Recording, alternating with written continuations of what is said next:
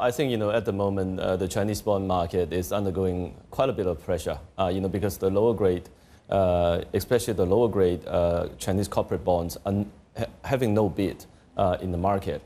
So, in so doing, it creates tremendous pressure on the commercial banking system, because some of the corporate bonds and some of the lower grade Chinese corporate bonds are being used as a pledge to get money from the central bank. So, once there's no trading, there's no bidding, there's no price, and therefore, it's very difficult to use them as a collateral.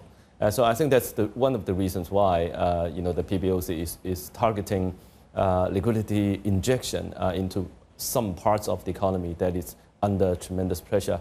But I think overall, reducing leverage is still the primary objective of the government. I think, this year, because the progress has been quite great, and I think that is one of the reasons why we're seeing the market and also the domestic Chinese economy under pressure. Look, very interesting. I was looking at your copy as well about the Chinese market, about the process of bottom fishing as well. But tallying that with what you're saying about the CB market, what I've always known about the CB market ever since I traded it in the mid-90s, that once the liquidity goes, once the bid goes, it's impossible, literally nigh impossible, to get out of these products as well. Do you think what's going on in the convertible bond market is a metaphor for the broader equity market, or where do we start finding value in some of these assets? Yeah, I think the concerns in the corporate bond market is already spreading to the Chinese equity market, and that is one of the reasons why we're seeing the weakness. I think much of the liquidity is going to higher grade treasuries, Chinese treasuries, and also higher grade Chinese development bank CDB bonds, and also some higher grade bonds as well.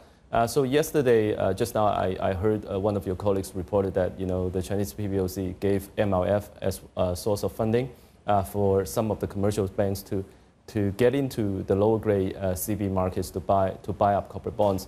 Now the problem with that approach is that some of the banks is actually gaming the system.